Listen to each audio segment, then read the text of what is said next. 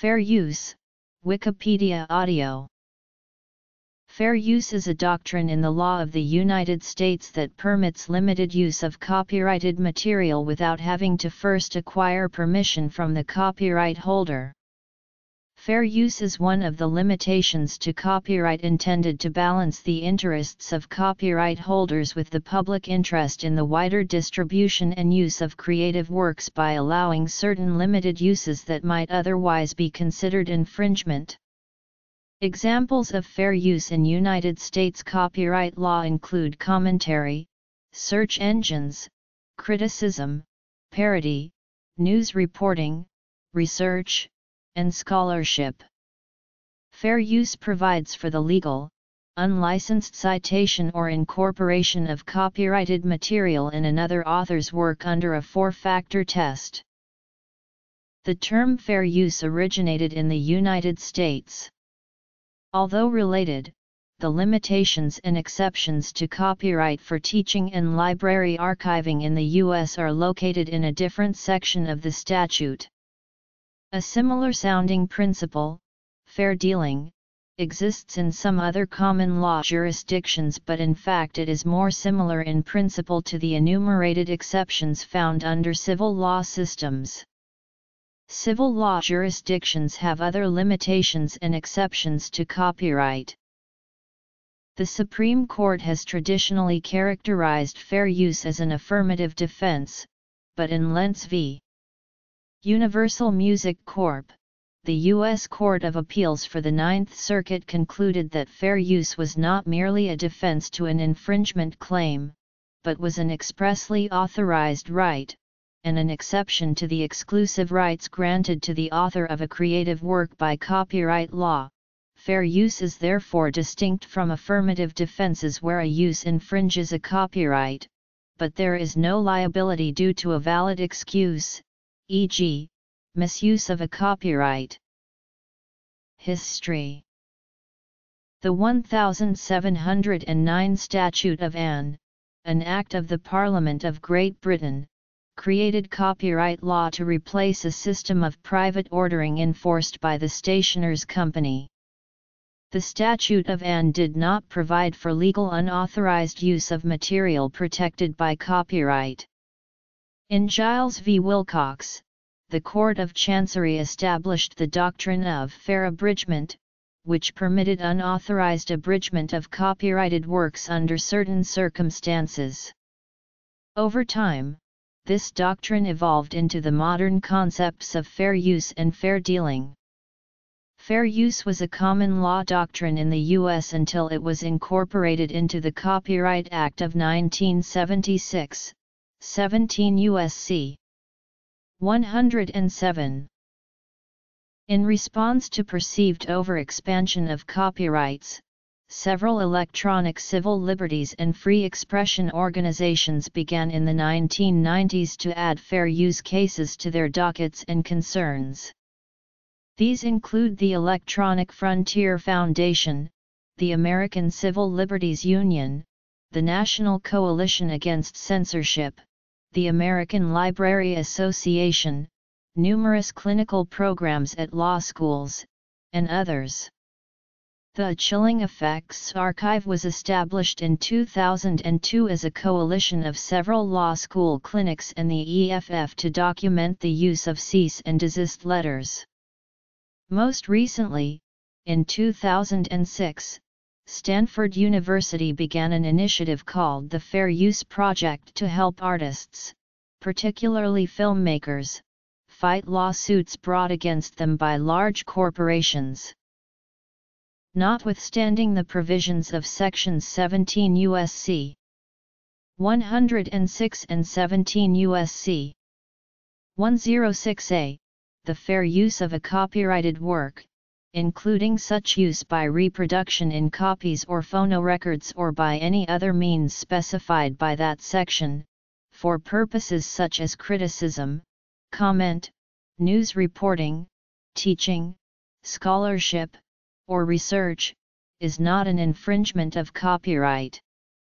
In determining whether the use made of a work in any particular case is a fair use, the factors to be considered shall include The fact that a work is unpublished shall not itself bar a finding of fair use if such finding is made upon consideration of all the above factors.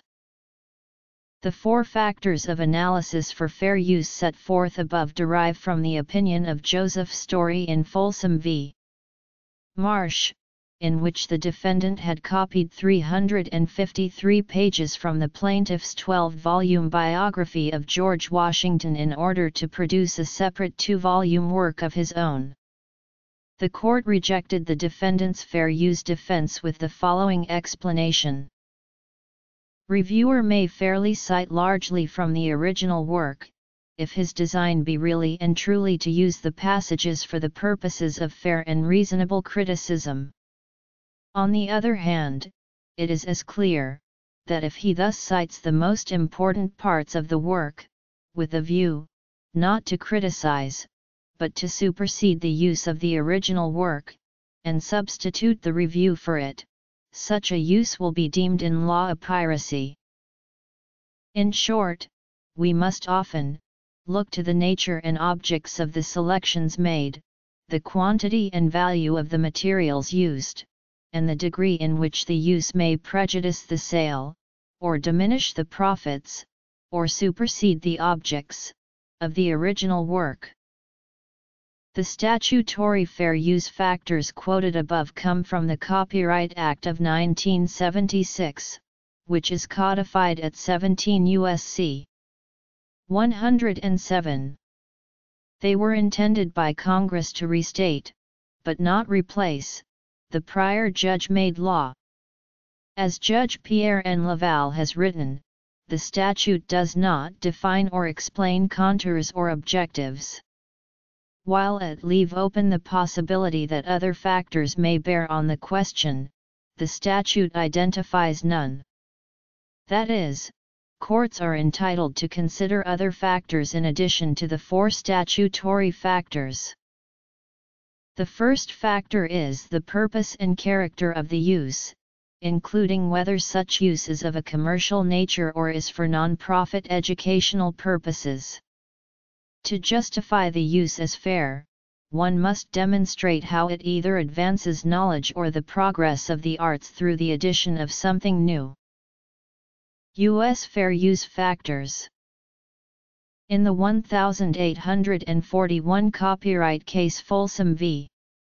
Marsh, Justice Joseph Story wrote, "Reviewer may fairly cite largely from the original work, if his design be really and truly to use the passages for the purposes of fair and reasonable criticism. On the other hand, it is as clear, that if he thus cites the most important parts of the work, with a view, not to criticize, but to supersede the use of the original work, and substitute the review for it, such a use will be deemed in law a piracy."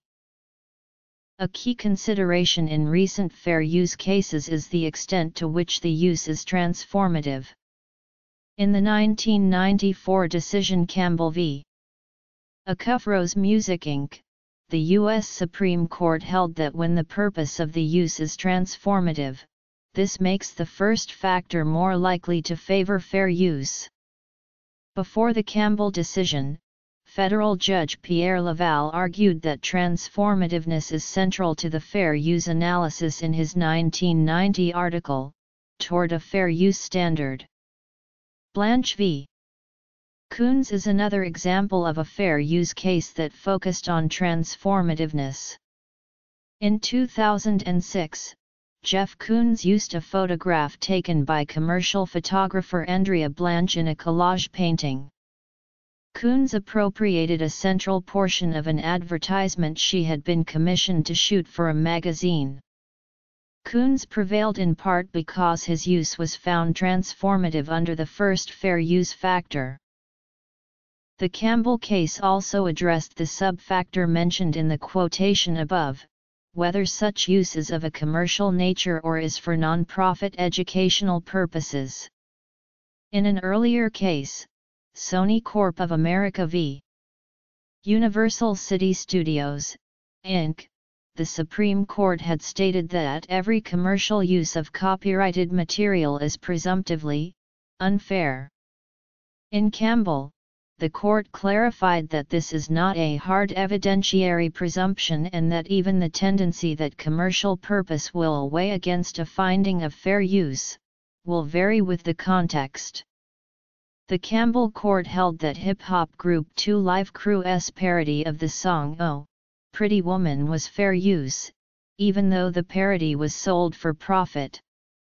Thus, having a commercial purpose does not preclude a use from being found fair, even though it makes it less likely. Likewise, the non-commercial purpose of a use makes it more likely to be found a fair use, but it does not make it a fair use automatically. For instance, in L.A. Times v. Free Republic, the court found that the non-commercial use of Los Angeles Times content by the Free Republic website was not fair use, since it allowed the public to obtain material at no cost that they would otherwise pay for. Richard Story similarly ruled in Code Revision Commission and State of Georgia v. Public.resource.org, Inc. that despite the fact that it is a non-profit and didn't sell the work, the service profited from its unauthorized publication of the official Code of Georgia annotated because of the attention, recognition, and contributions it received in association with the work. Another factor is whether the use fulfills any of the preamble purposes, also mentioned in the legislation above, as these have been interpreted as illustrative of transformative use. It is arguable, given the dominance of a rhetoric of the transformative in recent fair use determinations, that the first factor and transformativeness in general have become the most important parts of fair use. 1. Purpose and character of the use. 2. Nature of the copyrighted work. Although the Supreme Court has ruled that the availability of copyright protection should not depend on the artistic quality or merit of a work, fair use analyses consider certain aspects of the work to be relevant, such as whether it is fictional or non-fictional. 3. Amount and substantiality. 4.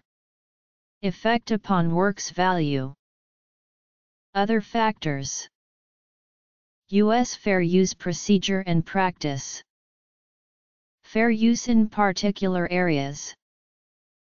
To prevent the private ownership of work that rightfully belongs in the public domain, facts and ideas are not protected by copyright, only their particular expression or fixation merits such protection.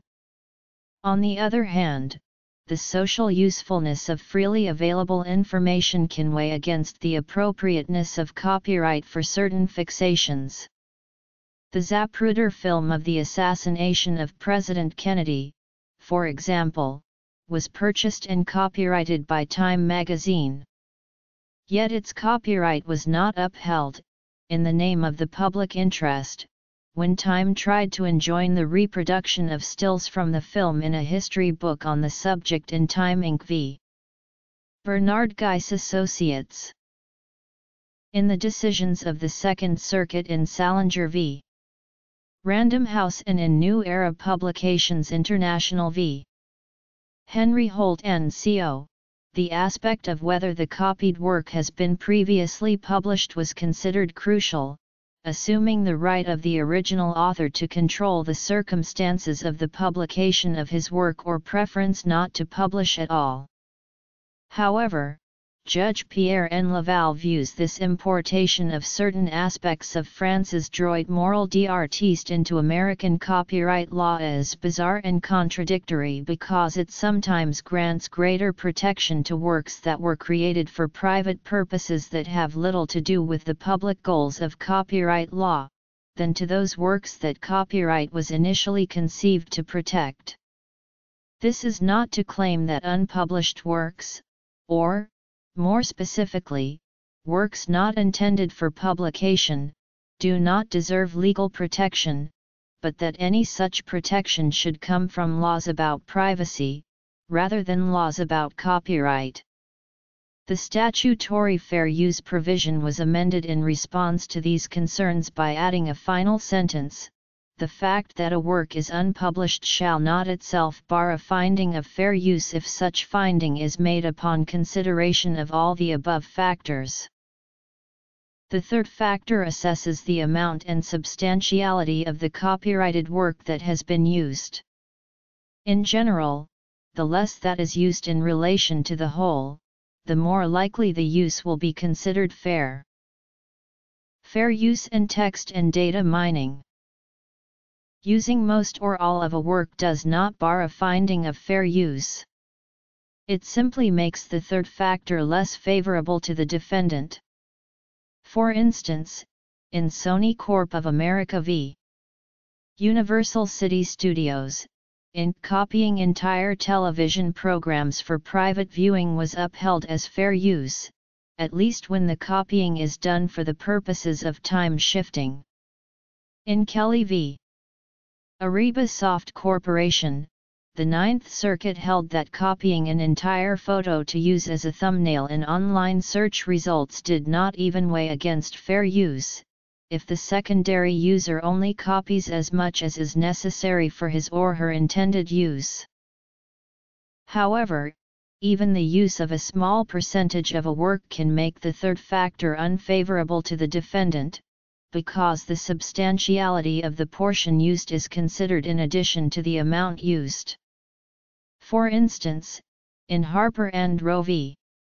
Nation Enterprises, the U.S. Supreme Court held that a news article's quotation of fewer than 400 words from President Ford's 200,000-word memoir was sufficient to make the third fair use factor weigh against the defendants, because the portion taken was the heart of the work. This use was ultimately found not to be fair. The fourth factor measures the effect that the allegedly infringing use has had on the copyright owner's ability to exploit his original work. The court not only investigates whether the defendant's specific use of the work has significantly harmed the copyright owner's market, but also whether such uses in general, if widespread, would harm the potential market of the original. The burden of proof here rests on the copyright owner, who must demonstrate the impact of the infringement on commercial use of the work. For example, in Sony Corp v. Universal City Studios, the copyright owner, Universal, failed to provide any empirical evidence that the use of Betamax had either reduced their viewership or negatively impacted their business. In Harper & Row, the case regarding President Ford's memoirs, the Supreme Court labeled the fourth factor the single most important element of fair use, and it has enjoyed some level of primacy in fair use analyses ever since. Yet the Supreme Court's more recent announcement in Campbell v.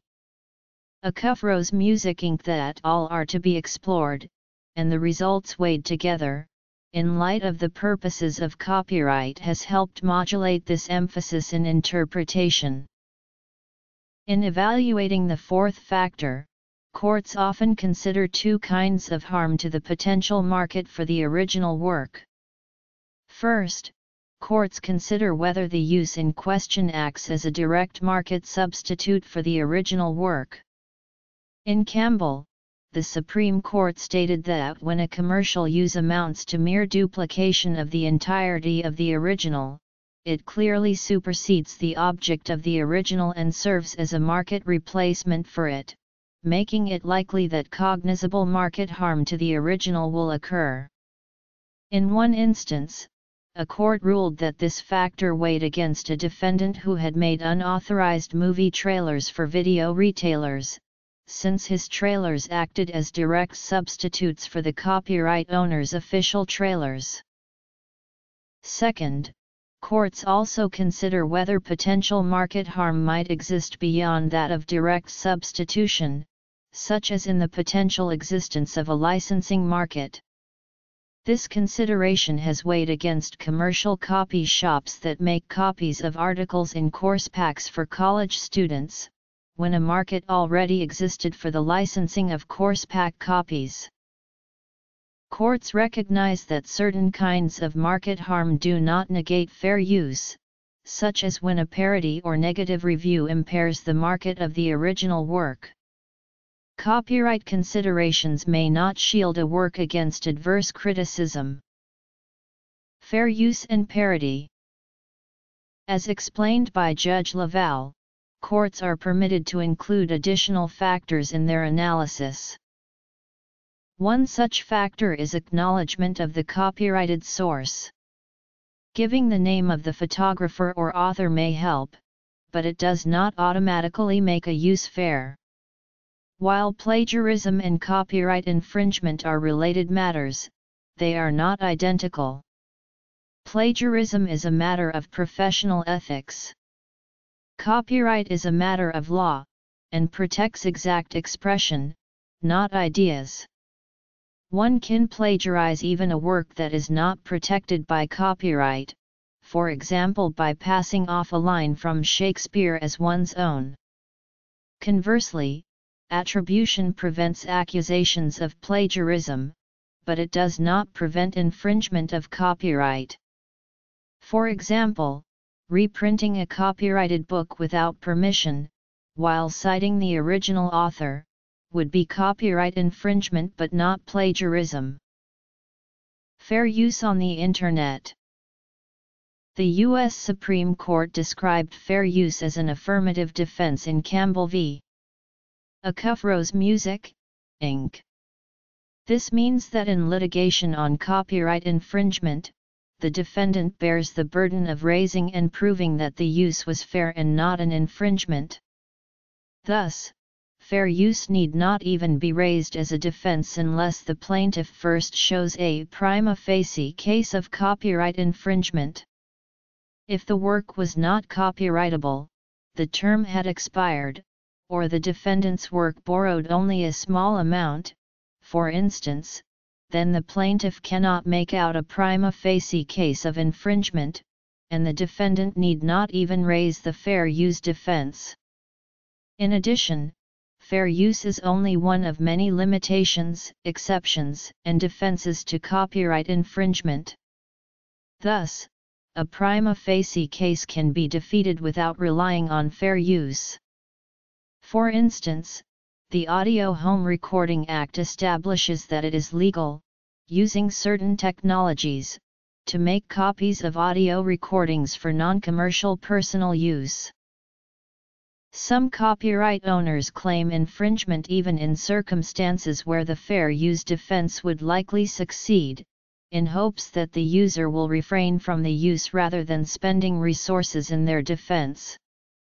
Strategic lawsuit against public participation cases such as these alleging copyright infringement, patent infringement, defamation, or libel often come into conflict with the defendant's right to freedom of speech, and has prompted some jurisdictions to pass anti-SLAPP legislation which raises the plaintiff's burdens and risk.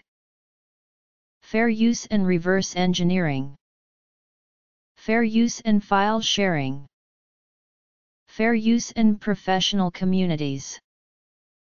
Although fair use ostensibly permits certain uses without liability, many content creators and publishers try to avoid a potential court battle by seeking a legally unnecessary license from copyright owners for any use of non-public domain material, even in situations where a fair use defense would likely succeed.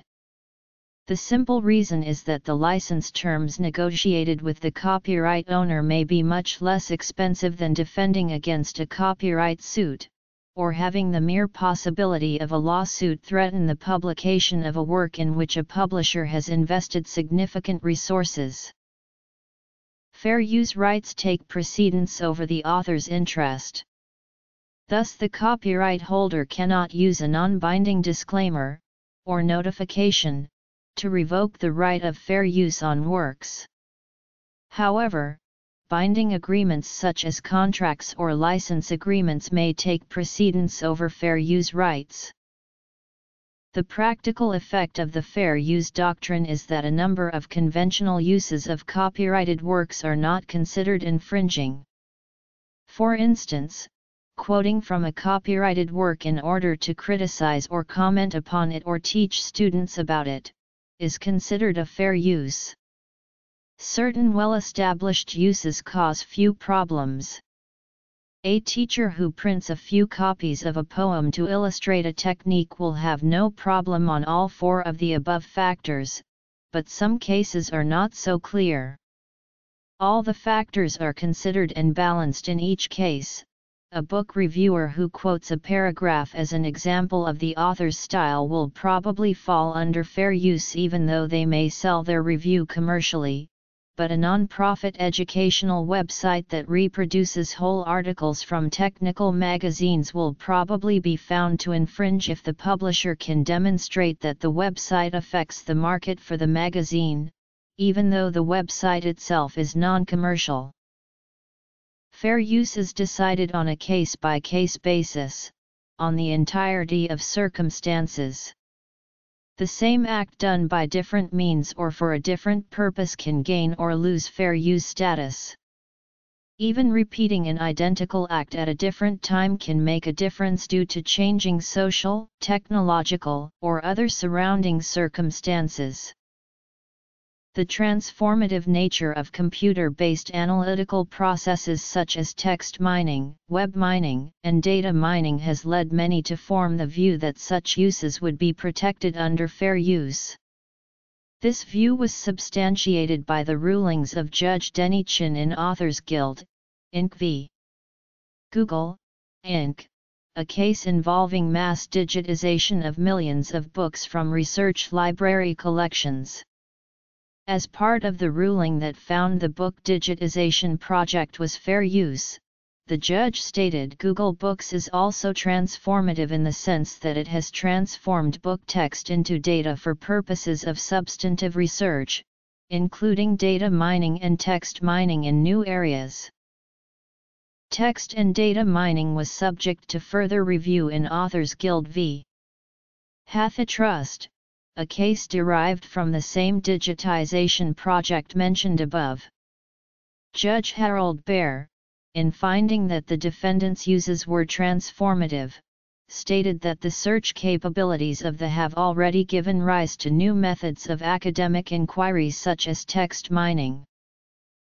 Producers or creators of parodies of a copyrighted work have been sued for infringement by the targets of their ridicule, even though such use may be protected as fair use.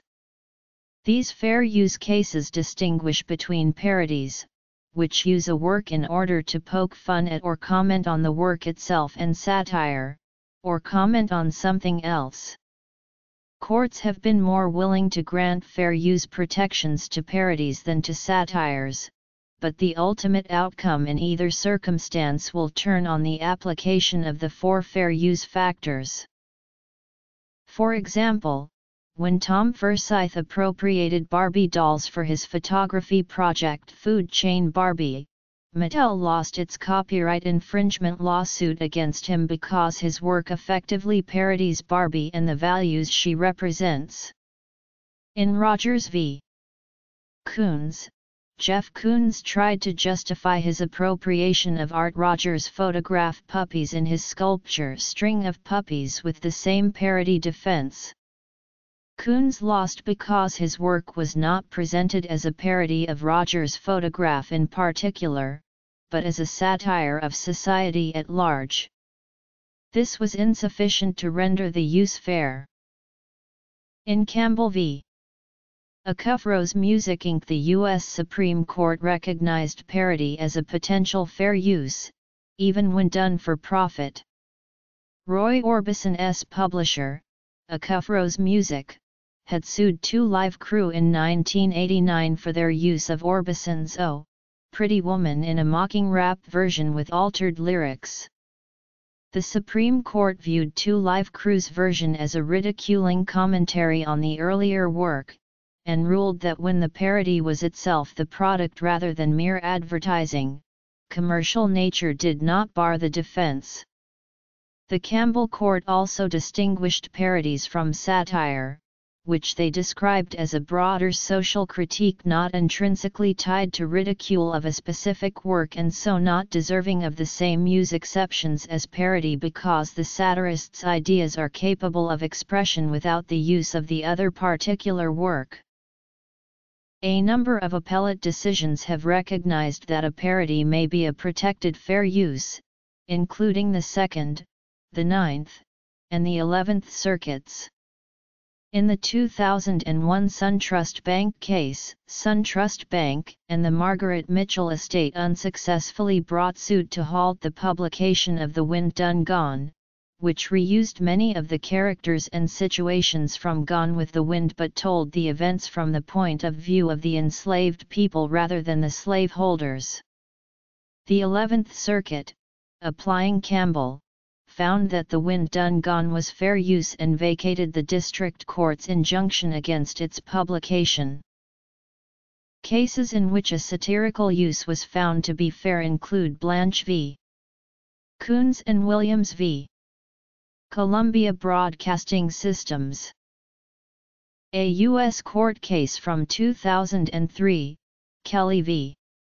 Ariba Soft Corp., provides and develops the relationship between thumbnails, inline linking and fair use. In the lower district court case on a motion for summary judgment, Ariba Soft's use of thumbnail pictures and inline linking from Kelly's website in Ariba Soft's image search engine was found not to be fair use. That decision was appealed and contested by Internet rights activists such as the Electronic Frontier Foundation, who argued that it was fair use. On appeal, the Ninth Circuit Court of Appeals found in favor of the defendant, Ariba Soft. In reaching its decision, the court utilized the statutory four-factor analysis. First, it found the purpose of creating the thumbnail images as previews to be sufficiently transformative, noting that they were not meant to be viewed at high resolution as the original artwork was. Second, the photographs had already been published, diminishing the significance of their nature as creative works. Third, although normally making a full replication of a copyrighted work may appear to violate copyright, here it was found to be reasonable and necessary in light of the intended use. Lastly, the court found that the market for the original photographs would not be substantially diminished by the creation of the thumbnails. To the contrary, the thumbnail searches could increase the exposure of the originals. In looking at all these factors as a whole, the court found that the thumbnails were fair use and remanded the case to the lower court for trial after issuing a revised opinion on July 7, 2003. The remaining issues were resolved with a default judgment after Ariba Soft had experienced significant financial problems and failed to reach a negotiated settlement. In August 2008, Judge Jeremy Fogel of the Northern District of California ruled in Lentz v. Universal Music Corp. That copyright holders cannot order a deletion of an online file without determining whether that posting reflected fair use of the copyrighted material. The case involved Stephanie Lentz, a writer and editor from Gallitzin, Pennsylvania, who made a home video of her 13-month-old son dancing to Prince's song Let's Go Crazy and posted the video on YouTube. 4 months later, Universal Music, the owner of the copyright to the song, ordered YouTube to remove the video under the Digital Millennium Copyright Act. Lentz notified YouTube immediately that her video was within the scope of fair use, and she demanded that it be restored. YouTube complied after 6 weeks, rather than the 2 weeks required by the Digital Millennium Copyright Act. Lentz then sued Universal Music in California for her legal costs, claiming the music company had acted in bad faith by ordering removal of a video that represented fair use of the song. On appeal, the Court of Appeals for the Ninth Circuit ruled that a copyright owner must affirmatively consider whether the complaint of conduct constituted fair use before sending a takedown notice under the Digital Millennium Copyright Act, rather than waiting for the alleged infringer to assert fair use. 801 F.3d 1126. Even if, as Universal urges, fair use is classified as an affirmative defense, we hold for the purposes of the DMCA fair use is uniquely situated in copyright law so as to be treated differently than traditional affirmative defenses. We conclude that because 17 U.S.C.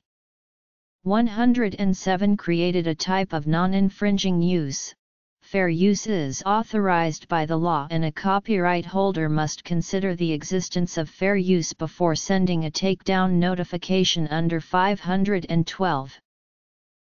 In June 2011, Judge Philip Pro of the District of Nevada ruled in Right Haven v. Hone that the posting of an entire editorial article from the Las Vegas Review-Journal in a comment as part of an online discussion was unarguably fair use. Judge Pro noted that non-commercial, non-profit use is presumptively fair. Hone posted the work as part of an online discussion. This purpose is consistent with comment, for which 17 U.S.C. 107 provides fair use protection. It is undisputed that Hone posted the entire work in his comment on the website. Wholesale copying does not preclude a finding of fair use. There is no genuine issue of material fact that Hone's use of the work was fair and summary judgment is appropriate. On appeal, the Court of Appeals for the Ninth Circuit ruled that Right Haven did not even have the standing needed to sue Hone for copyright infringement in the first place. There is a substantial body of fair use law regarding reverse engineering of computer software, hardware, network protocols, encryption, and access control systems. In 2009, fair use appeared as a defense in lawsuits against file sharing. Charles Nesson argued that file sharing qualifies as fair use in his defense of alleged file sharer Joel Tenenbaum. Kiwi Camera, defending alleged file sharer Jamie Thomas, announced a similar defense. However, the court in the case at bar rejected the idea that file sharing is fair use. In addition to considering the four fair use factors, courts deciding fair use cases also look to the standards and practices of the professional community where the case comes from. Among the communities are documentarians, librarians, makers of open courseware, visual art educators, and communications professors. Such codes of best practices have permitted communities of practice to make more informed risk assessments in employing fair use in their daily practice.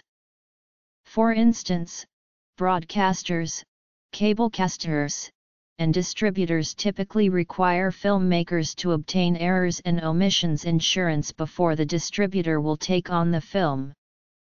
Such insurance protects against errors and omissions made during the copyright clearance of material in the film. Before the documentary filmmaker's statement of best practices in fair use was created in 2005, it was nearly impossible to obtain errors and omissions insurance for copyright clearance work that relied in part on fair use. This meant documentarians had either to obtain a license for the material or to cut it from their films. In many cases, it was impossible to license the material because the filmmaker sought to use it in a critical way. Soon after the best practices statement was released, all errors and omissions insurers in the U.S. shifted to begin offering routine fair use coverage. Before 1991, sampling in certain genres of music was accepted practice and the copyright considerations were viewed as largely irrelevant. the strict decision against rapper Biz Markie's appropriation of a Gilbert O'Sullivan song in the case Grand Upright Music, Limited v. Warner Brothers. Records Incorporated changed practices and opinions overnight. Samples now had to be licensed, as long as they rose to a level of legally cognizable appropriation. This left the door open for the de minimis doctrine.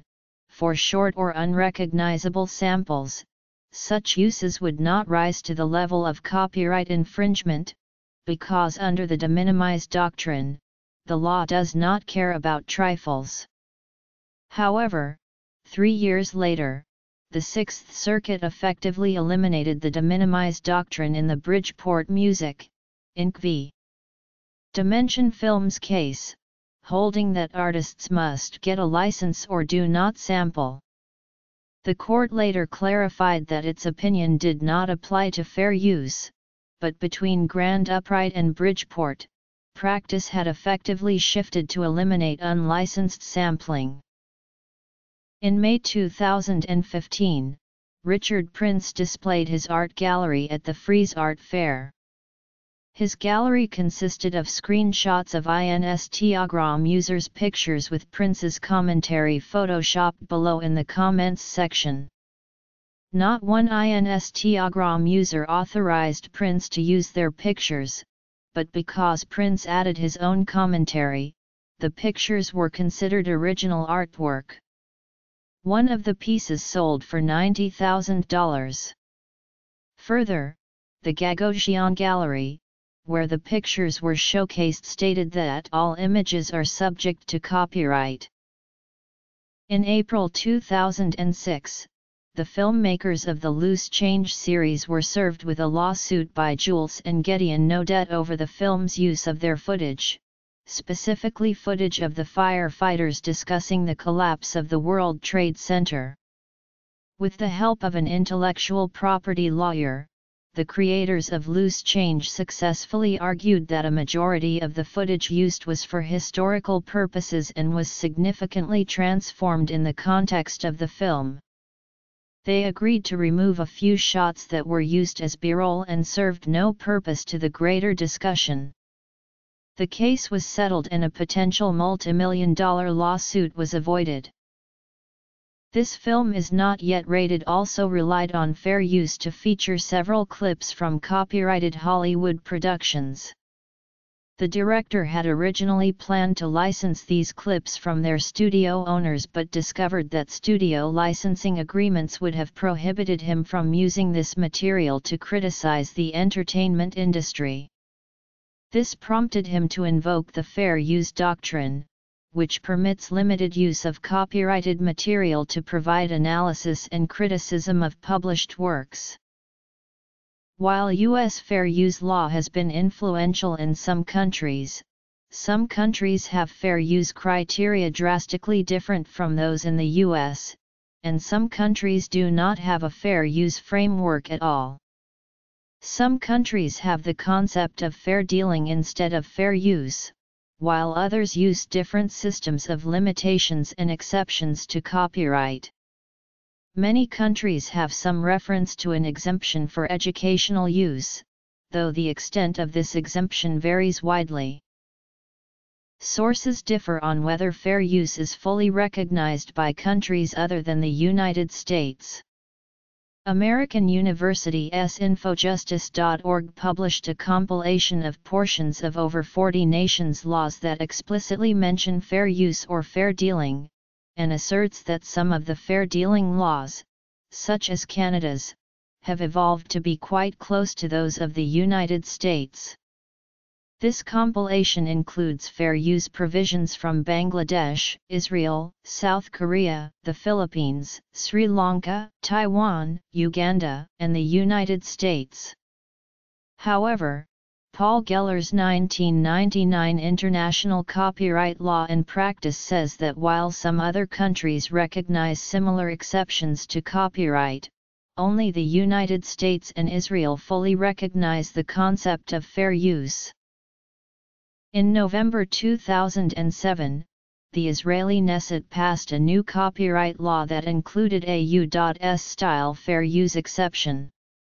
The law, which took effect in May 2008, permits the fair use of copyrighted works for purposes such as private study, research, criticism, review, news reporting, quotation, or instruction or testing by an educational institution.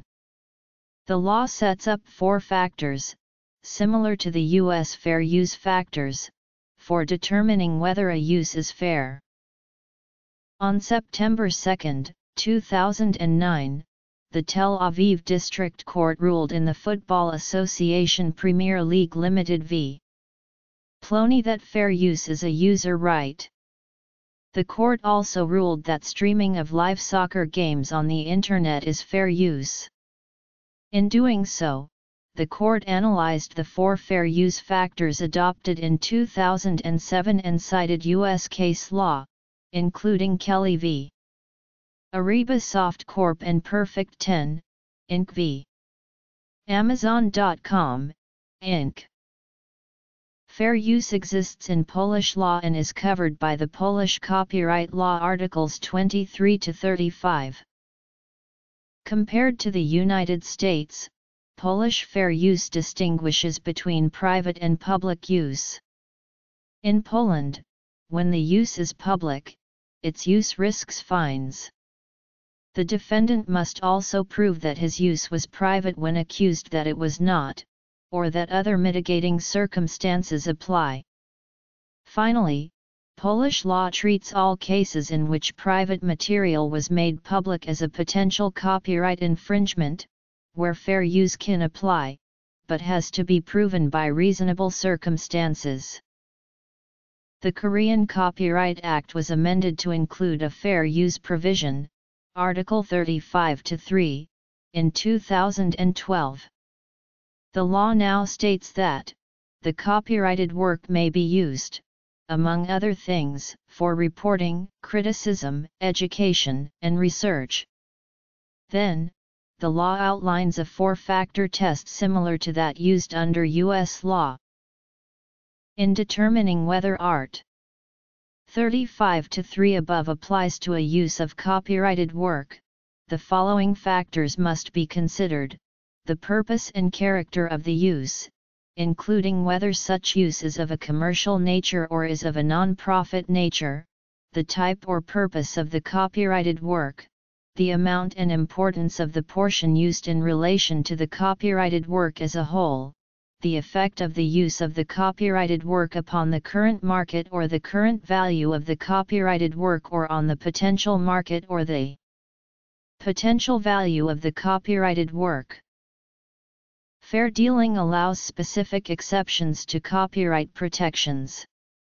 The open-ended concept of fair use is generally not observed in jurisdictions where fair dealing is in place, although this does vary.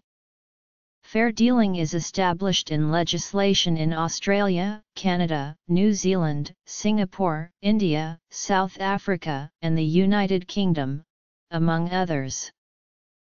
While Australian copyright exceptions are based on the fair dealing system, since 1998 a series of Australian government inquiries have examined, and in most cases recommended, the introduction of a flexible and open fair use system into Australian copyright law.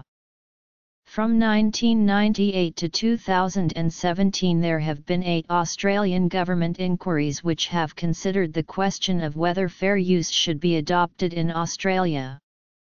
6 reviews have recommended Australia adopt a fair use model of copyright exceptions, 2 inquiries specifically into the Copyright Act, and 4 broader reviews. 1 review recommended against the introduction of fair use and another issued no final report.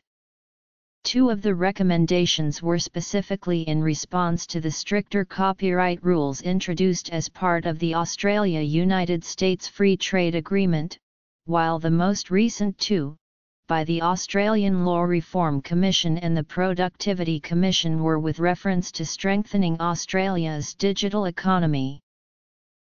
The Copyright Act of Canada establishes fair dealing in Canada, which allows specific exceptions to copyright protection. In 1985, the Subcommittee on the Revision of Copyright rejected replacing fair dealing with an open-ended system, and in 1986 the Canadian government agreed that the present fair dealing provisions should not be replaced by the substantially wider fair use concept. Since then, the Canadian fair dealing exception has broadened. It is now similar in effect to U.S. fair use, even though the frameworks are different. CCH Canadian Ltd. Law Society of Upper Canada 1 SCR 339, 2004 SCC 13 is a landmark Supreme Court of Canada case that establishes the bounds of fair dealing in Canadian copyright law. The Law Society of Upper Canada was sued for copyright infringement for providing photocopy services to researchers. The court unanimously held that the Law Society's practice fell within the bounds of fair dealing. A balanced copyright law provides an economic benefit to many high-tech businesses such as search engines and software developers. Fair use is also crucial to non-technology industries such as insurance, legal services, and newspaper publishers. On September 12, 2007, the Computer and Communications Industry Association, a group representing companies including Google Incorporated, Microsoft Incorporated, Oracle Corporation, Sun Microsystems, Yahoo!, and other high-tech companies, released a study that found that fair use exceptions to U.S. copyright laws were responsible for more than $4.5 trillion in annual revenue for the United States economy, representing 1/6 of the total U.S. GDP. The study was conducted using a methodology developed by the World Intellectual Property Organization. The study found that fair use-dependent industries are directly responsible for more than 18% of U.S. economic growth and nearly 11 million American jobs. As the United States economy becomes increasingly knowledge-based, the concept of fair use can no longer be discussed and legislated in the abstract. It is the very foundation of the digital age and a cornerstone of our economy, said Ed Black, President and CEO of CCIA. Much of the unprecedented economic growth of the past 10 years can actually be credited to the doctrine of fair use, as the Internet itself depends on the ability to use content in a limited and unlicensed manner. Fair Use Week is an international event that celebrates fair use and fair dealing. Fair Use Week was first proposed on a Fair Use Allies listserv, which was an outgrowth of the Library Code of Best Practices capstone event, celebrating the development and promulgation of RL's Code of Best Practices in Fair Use for academic and research libraries. While the idea was not taken up nationally, Kyle K. Courtney, copyright advisor at Harvard University, launched the first ever Fair Use Week at Harvard University in February 2014, with a full week of activities celebrating fair use.